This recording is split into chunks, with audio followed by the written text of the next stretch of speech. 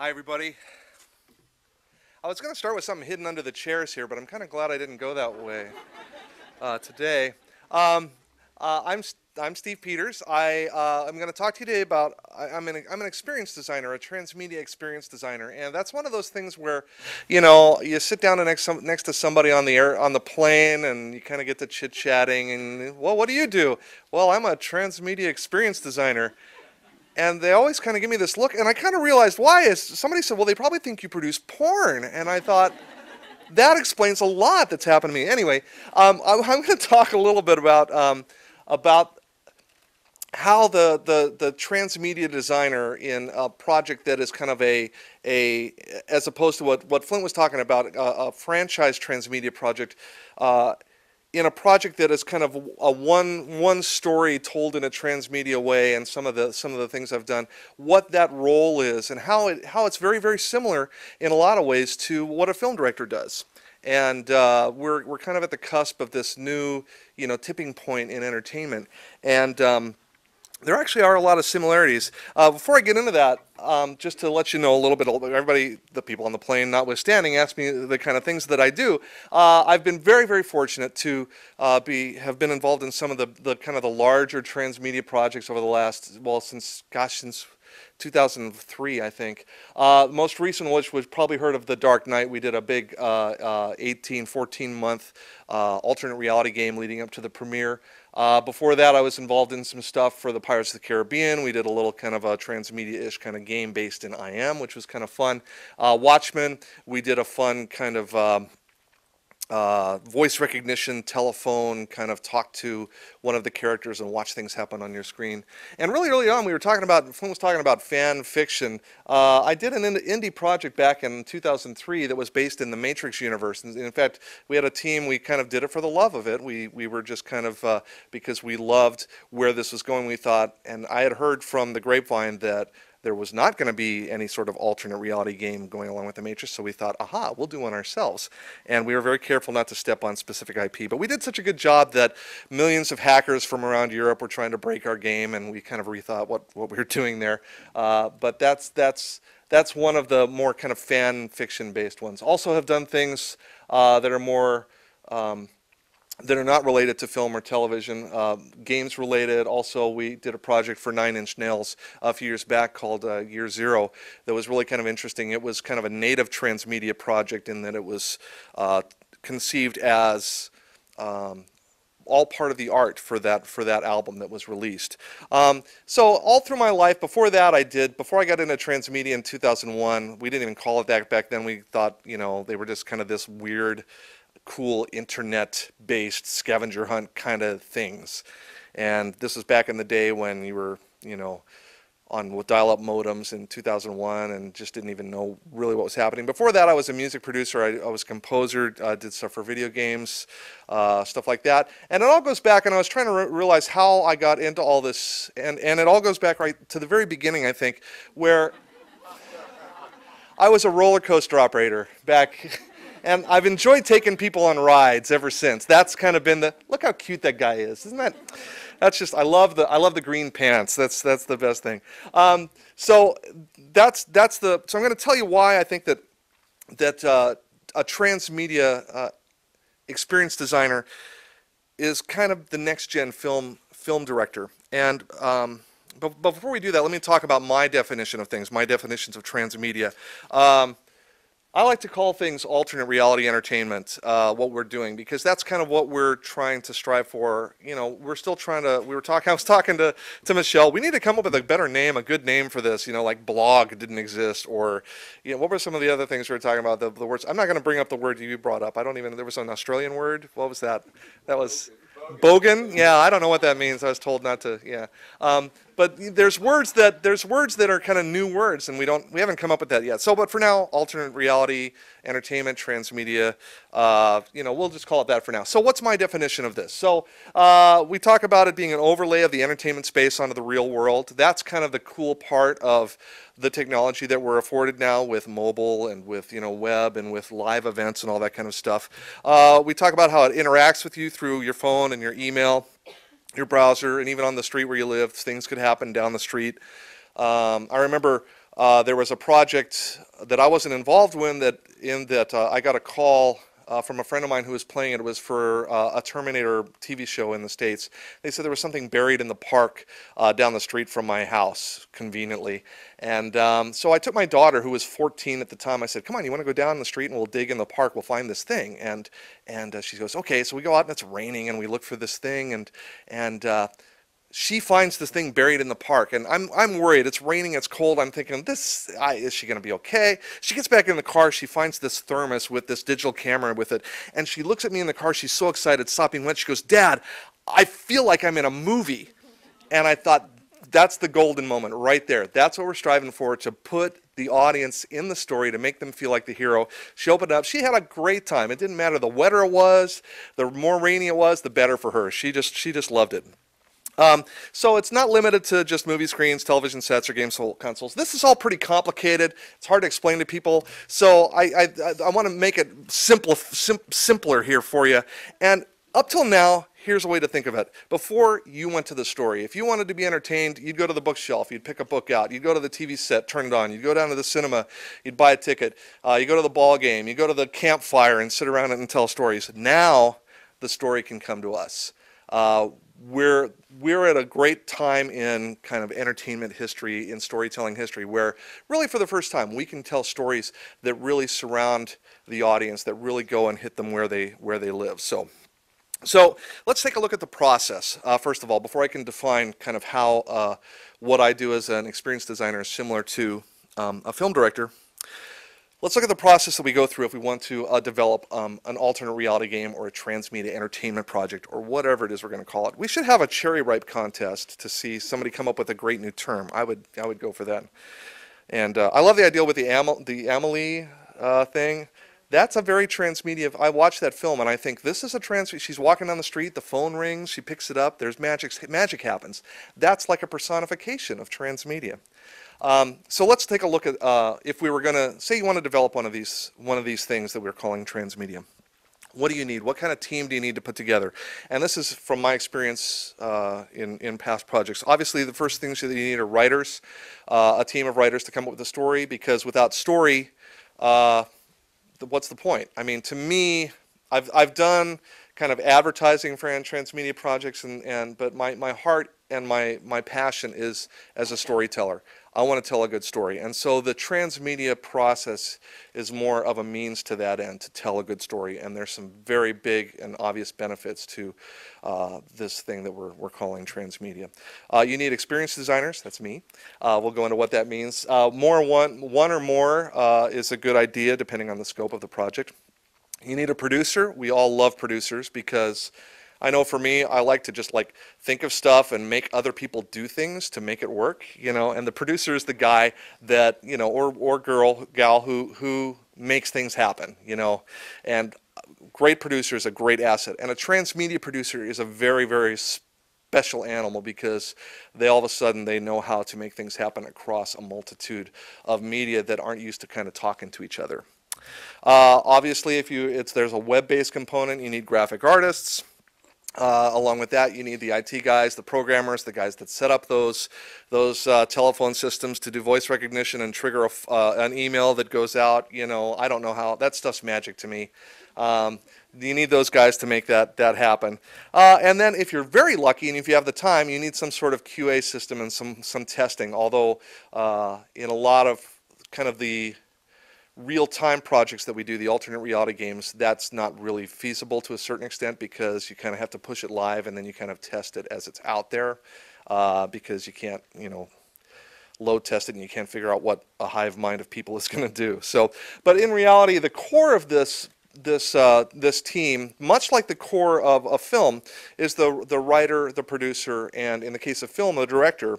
In the case of alternate reality games and transmedia stuff, is that experienced designer. It's those three people, that core team, that everything else can kind of flow from. I know for me, I work very, very closely with the writer. It's a very synergistic experience when we're writing the story.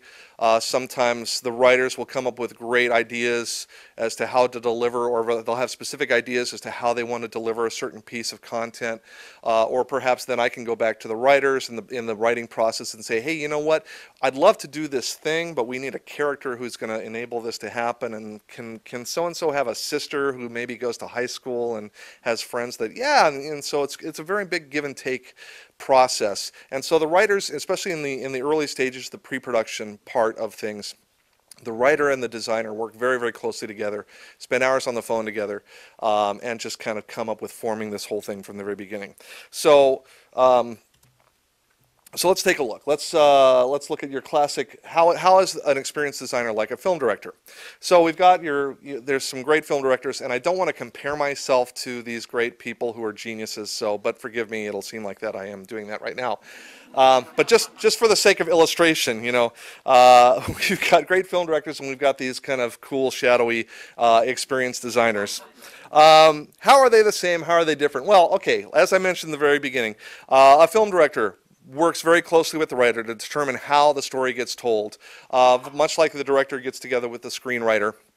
And they talk about this, the theme, what they want to accomplish, the look, you know, everything like that. Experienced designer, very, very similar. That's kind of where things are pretty much exactly the same right from the get-go.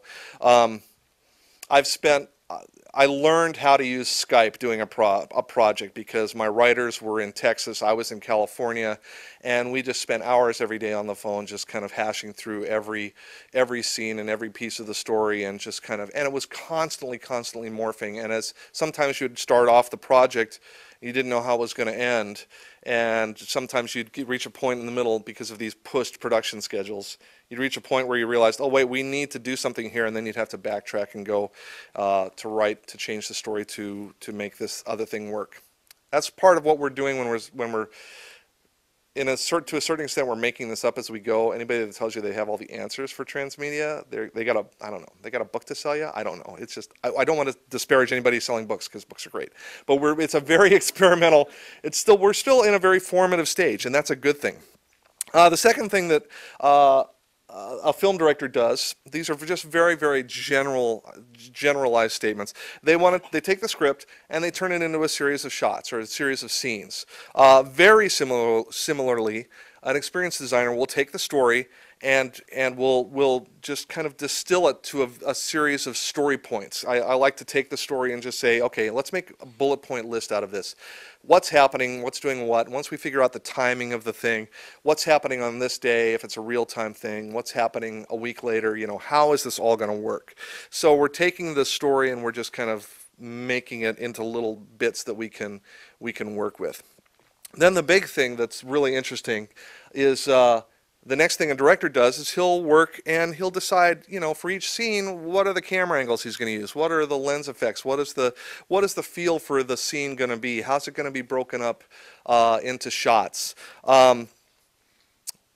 This is where it gets a lot of fun for the experienced designer. This is where we then take these bullet points and these story points and we say, okay, how is it going to best be told on what platform? What platform organic to the story is going to work the best? Is it going to be, you know, a blog that somebody's telling a story? Please don't do that because it's really, really boring to read. Or is it going to be, you know, just straight video, omnipotent camera, or is the camera going to live in the fiction? Is it going to be audio that's found? Is it going to be an email? Is it going to be a phone number that people call and they get to hear a phone conversation? Is it going to be some sort of live event where something's happening down your street and you can actually go and interact with actual characters from the game? That's really, this is where it gets very, very different than film, because all of a sudden we're literally taking the idea of what does entertainment look like when it doesn't have to live just on this one screen? What does entertainment look like when really the world is your canvas, and we're making that real? And so part of that is just coming up with these conceits and your internal rules for your universe. How is your universe going to work? Where does that fourth wall kind of lie? The fourth wall is very permeable in Transmedia. You know, it can all live in the player's universe or straddle it and stuff like that. So let's just take a second here, and I want to take you through some of the platforms, some of the delivery mechanisms for storytelling that we've been able to use in the past that have been a lot of fun and very effective. Obviously, the telephone is a great way. It still has a lot of bang for your buck when people get this phone call in the middle of the day and it's the game or it's the story calling them and invading their world. Fax machines, we've used fax machines in the past, obviously emails, we've used stuff like that. Chat messaging, there was one game that we did where we actually used an online poker game. This was back in the heyday when online poker was really, really big. Remember that year when that was the case? And then all of a sudden it became spam and it went away. We took a poker site. We had an actual functioning poker site. This is for a project with 42 Entertainment called Last Call Poker. And it was a real functioning poker site, but it was haunted. And you would sit down and you never knew. A dead person or a historical character could come in and you would sit and play poker with Wild Bill Hickok or something. And so this story went, it was part of a promotional game for an Activision Western first-person shooter game. I don't know what that is. I can't see that. Oh, this is what? Yeah, there's HTML code stuff hidden in the code. There's IAM. People can find documents, can find things hidden in. One of my favorite things was using these kind of fake incident reports that were automatically generated by this building to be able to see when doors were opening and stuff like that. And there's a really interesting way that you can tell a story using that stuff. That's money. We've told stories with money, believe it or not. I'll go into that later, how that worked. Found photos, found documents. That's an obvious way to do it. The old idea of finding a cell phone and people look through it and there's photographs on that cell phone. You can tell a story using that. Using computer widgets, there's kind of ways that you can do that to build a widget where it's always pinging home, and when something happens in the story, something happens on your computer. Another way with documents that's kind of fun, foreign languages is another great way to tell a fun story. The beauty of what we're doing when we're doing transmedia projects is that if it's global and it's a community-based thing, and I'll get into more about that later, is that you can keep things kind of in their native language, and that's kind of part of the fun. You know, they find a document, and if it's by a Russian character, it's in Russian, and there's no subtitles. There's no subtitles in transmedia. I don't know. There could be. Who knows? Actual artifacts that are found. You know, they could go down to that park and find something. Find somebody's ID card that you've made, a prop that you've made. Music. We've told stories through music where messages are hidden in the songs, in the notes. Just documents where people dig for stuff. You can find a wealth of stuff. If you look into like family trees, there's a lot of that's kind of a transmedia thing. You're learning a story as you delve into your family tree and find people's wedding certificate and stuff. There's a lot of stuff that you can tell by who got married, who was the witness at the wedding, stuff like that can further your story. Skywriting. We've used skywriting as part of our storytelling, which is kind of fun and interesting. Messages that are hidden, albeit in this case it was a enigmatic puzzle master that loved to do strange things. So yeah, skywriting is a fun way to do it. Hidden USB drives. The 9 Inch Nails project that we did had hidden USB drives that were hidden in concert venues around the world, and when people found them, obviously they were eager to find out what was on them. There was sometimes music, there was sometimes stuff hidden in the audio that if you look through a spectrogram analysis came, you know, there was messages or pictures, stuff like that. Billboards, we've seen the ever popular Lost TV show had oceanic billboards that were tagged, and there's one more. It's supposed to come up here. Why is it not working? It's probably a really, really big graphic. We still got billboards. Oh, there we go. Fireworks. I've actually hidden stuff in fireworks, which is really kind of interesting. In this particular one, you know, the directions of the fireworks, sometimes they made Roman numerals, sometimes they went off in Morse code, sometimes they went off in shapes that then had to be. So that's kind of an expensive way to do it, but it's really cool. And you only get a chance to do it once. You don't get a chance to rehearse that one. So that's kind of nerve-wracking. Maps is a fun way to do it. You know, we got GPS and location-based things. There's really interesting ways to tell a story there just by following where somebody went throughout a day or week. Again, live artifacts, we've done that. Live events. The police were there to protect these people. They weren't arresting any of these people. This is a shot from The Dark Knight, a big event that happened in Chicago. And then one of the funner things, the coolest things we did, if this here comes, we were able to do architectural projection. We were able to put clues and story points on these landmarks around the world. This is the Brandenburg Gate in Berlin. So there's really, when we talk about the world being your canvas to tell the story, it really is literally true. I mean, anything that you can think of, it's fun to think of these things that aren't historically used as storytelling tools and figure out ways to use them as such. And it's because that's how we tell our stories to ourselves in our everyday lives. I mean, there's evidence of how we live. There's receipts to where we go. There's all sorts of kind of these archaeological things in our lives that we leave behind that if somebody were looking at them can tell a really effective story. Now, I say that these things can also be combined. There was one scene we did for a recent project that the audience first found a video that basically kind of set the scene, a chase video. Later on, and this is an example of kind of non-linear storytelling, later on the audience was able to find a hidden audio file that was overlapping with the end of the video that they had just found and extended that scene so that they understood what was happening after that. You may recognize this stuff, Christy. And then later on, even after that, they were able to find a document that was basically a transcription of a teleconferencing thing that they saw in the video that kind of ended up leading up to the scene. So as a way, here's kind of transmedia in a nutshell right here. We've got, a document, one scene that takes place in a document that they find, in a video that they find, and in an audio piece that they find. And once you find all these pieces, it tells a very, very, it's very compelling. It's very engaging to find this stuff, as opposed to just, it makes it really feel like it's coming alive. So those are the sorts of tools. Again, this is very general. There's, the sky's the limit. Your imagination is the limit, and that's kind of the cool, fun thing about where things are right now. Now let's get to a little bit more practical terms. A film director uses storyboards a lot of time to help him, create a scene and kind of, visualize where things are going and what the pacing is of the movie, etc., like that. We'll use some similar stuff. We'll use obviously we'll use storyboards for video elements, but kind of the bigger picture of how things work, we'll use maybe flow charts to kind of keep the audience flow. It's very important to do to kind of keep a sense of where the focus is. Pacing and focus is a very big issue in transmedia.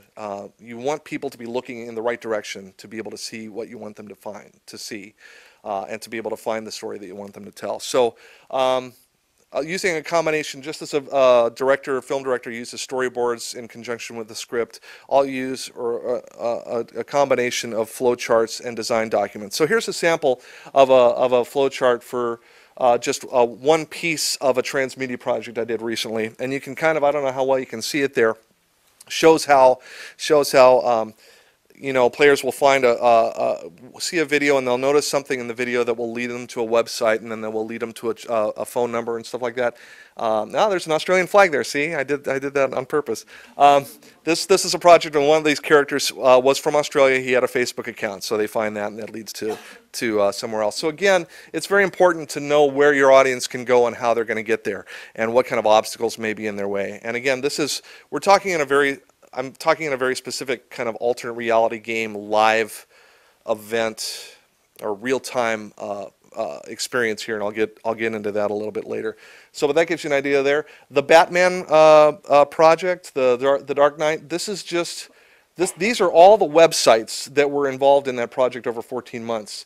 And so it was quite a lot, a very rich world that we kind of brought Gotham City alive via various websites and events and phone numbers, etc. Then there's also, instead of a script, there's a master design document. So much like gaming, this is kind of where transmedia kind of crosses with your game design elements. There will be a master design document that explains what needs to be built and what needs to be done, whether it's an audio piece or if it's a website or if it's a video piece, and it'll include the scripts. It'll include if there's any sort of challenges, any kind of gates that the audience has to do in the meantime. Then the final thing that an experienced designer or a director does, he oversees obviously the the tone and the overall look and feel of the film. He wants to make sure the set works with the set direction, the art designers, to make sure the sets follow his vision, and he oversees post-production, the editing, and all that kind of stuff to make this vision come alive. As an experienced designer, the experienced designer is the one that oversees, has to make sure that every asset that's created, whether it's a digital asset, an audio asset, a video asset, any of these pieces conforms to what his big vision for the project is, and make sure that it works, it doesn't break anything, especially if there's like little puzzly elements involved, and it's really easy to break stuff. So in a lot of ways, like I said, there are a lot of similarities to designing a transmedia project as opposed to being a film director. And again, it's the medium dictates kind of the job description, right? And as the technology and the medium changes, these roles need to change. Like I said, the transmedia producer is a very different beast than just, you know, a film producer, because now the transmedia guy has to have a grasp on not only video but also audio and photo assets and all these other things.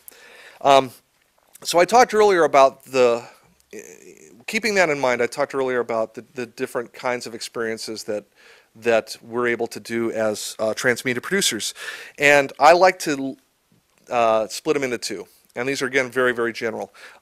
There's the long-term kind of real-time event, like the Dark Knight thing was. It took place over 14 months. It's a huge community-based thing that happens when a week goes by in the game, in real world, a week goes by in the game. There are a lot of challenges to that. There's a lot of barriers to entry to that. You have to have, if you don't have like this property like the Batman, you know, it's hard to attract and maintain an audience for that.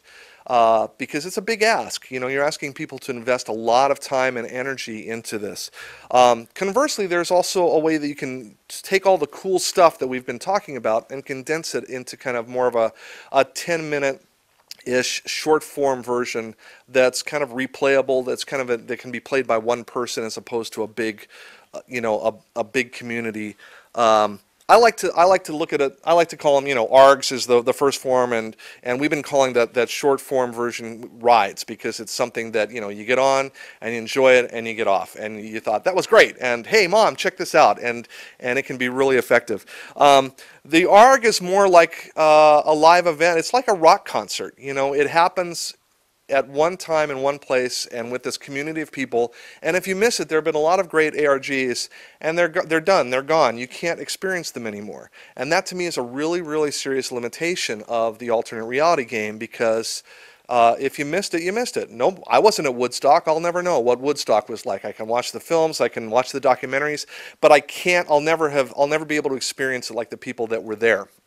Same thing with ARGs. Now I'm comparing us to Woodstock. I can't believe. But there's that similarity. I mean, we've all been to these, and a community does build up at these events. So the short form, there's a lot of pluses to that, in that you're addressing these issues of replayability and being able to, you know, have a shelf life. With those in mind, ARGs and rides, there's also, in what we do, as it relates to TV and film, there's two general kind of timelines that we can do. One of which is leading up to an event, like the premiere of a TV show or a film. Both of these ARGs and rides can be used in those cases. Obviously, the ride's shorter, and you don't want a ride to be out there for, you know, 12 months. But like I said, there's benefits to both.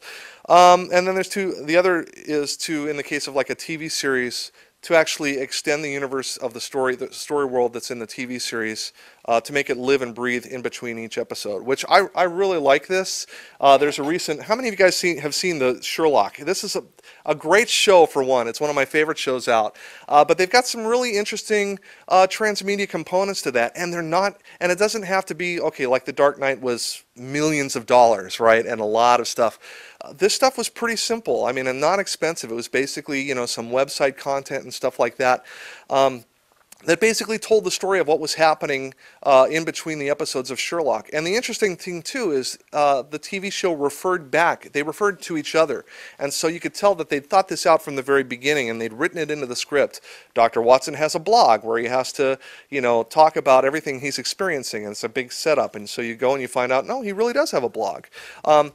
And then they refer to it back. Sherlock later, kind of mocks him for some of the stuff he says. So it's really kind of fun. It's a very simple way to do it, but it was very, very effective, I thought. And it was a lot of fun to go, oh, I'm going to check, and there's more story there. So it's a way that if you take fans of your story, or even if they're not fans, and if they want more content and they want more story interaction, they can go out and find it.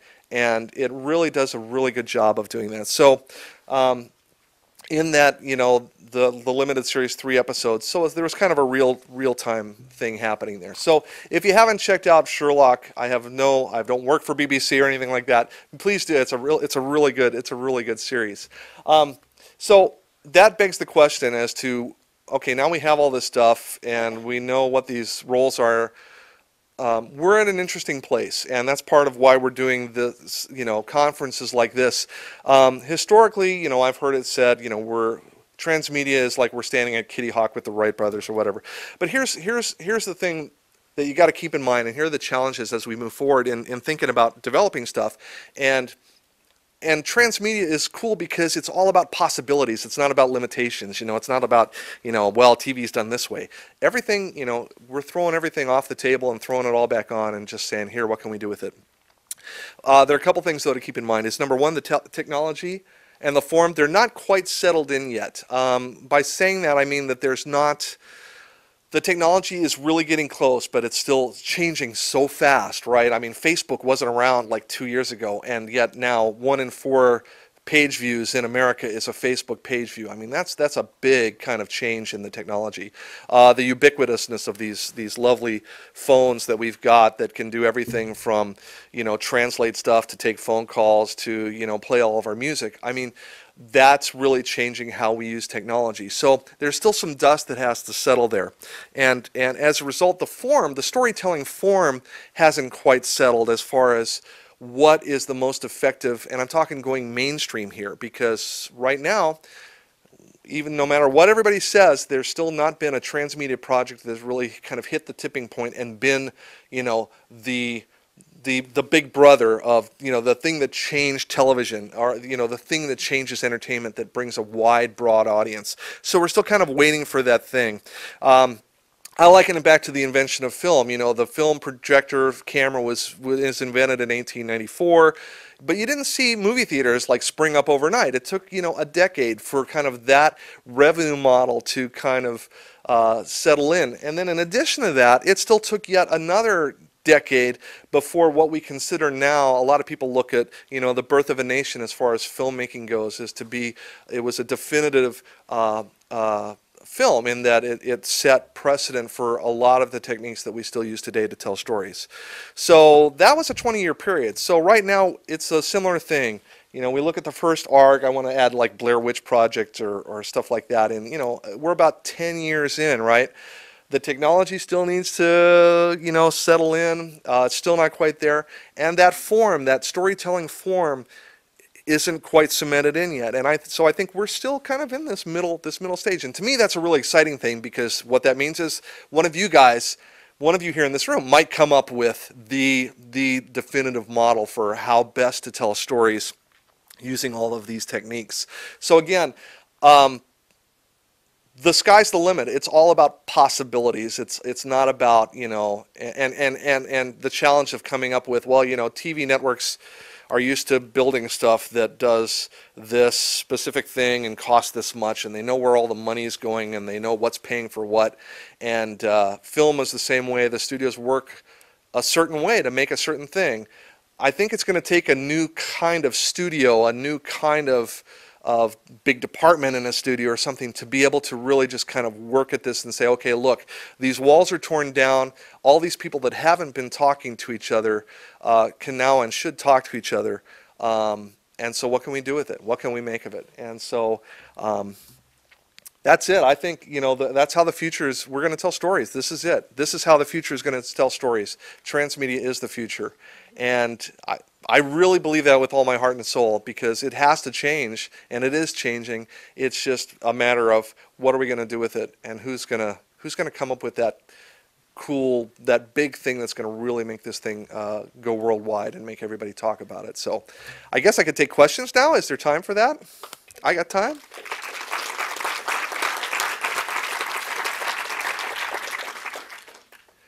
Yes. Hi, thanks for that. That's fascinating. Is it on?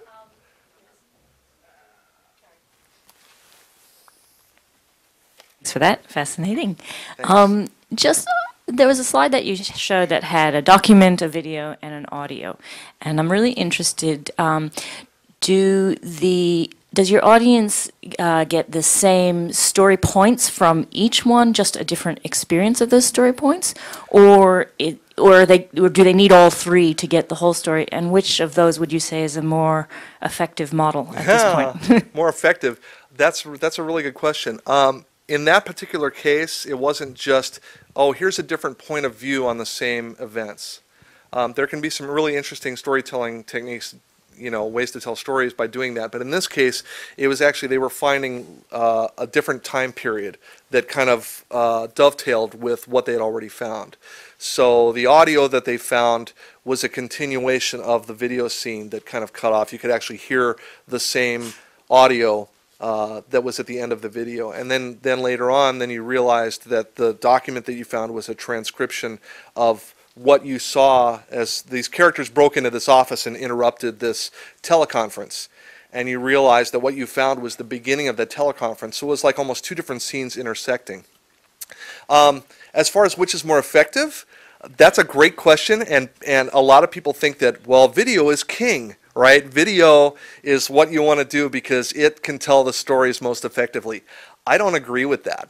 I think it definitely has its place, but there's definitely times where it's more effective to use just audio. We've done it in the case of, and the challenge there is, you can either make it part of the fiction as to justifying why it's just audio or not. You don't have to. It can just be audio. Because there's something about those old-time radio plays where you're just hearing things and you're hearing, and plus there's a budgetary consideration too, where you're hearing things where your imagination can see things that would have been, number one, a lot tougher to produce, but it just really helps the imagination. There's a lot of fun to that. There's the game I Love Bees. I don't know if you know about. The entire thing was a radio play played out over payphones around the world.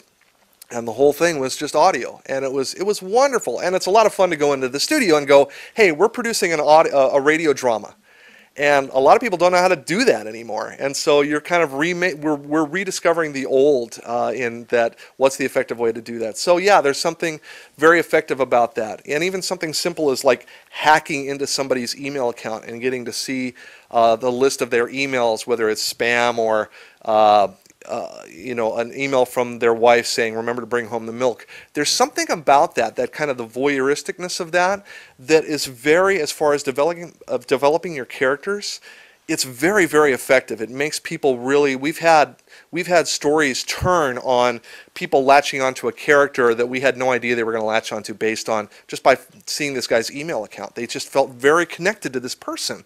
Why? Because that's how we communicate with our friends. That's the exact way. And so they felt like this person was real. So it was a really effective way to do that. So yeah. Yes, with the mic. My name's Daniel. The other two presentations have had some connection to role-playing, so I want to bring a little bit of that in. It seems to me that perhaps an experienced designer's early sort of role was a dungeon master or a game master in a role-playing game. Mine?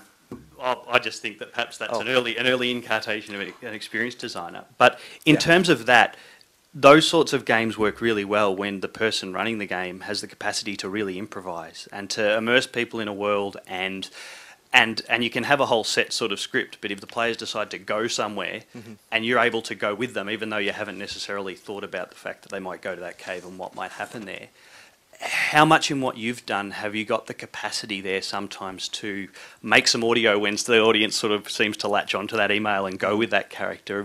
Is that more difficult? Have you explored that sort of stuff? Very much. That's one of the definite advantages that we've always touted, saying that we can react to what the audience does. In the case of alternate reality games, that your audience does something or latches onto a character that you didn't anticipate, or they get stuck somewhere and don't find this connection and miss a vital piece of information. There's a lot of kind of tap dancing, live television. It's almost like doing live TV in a certain way.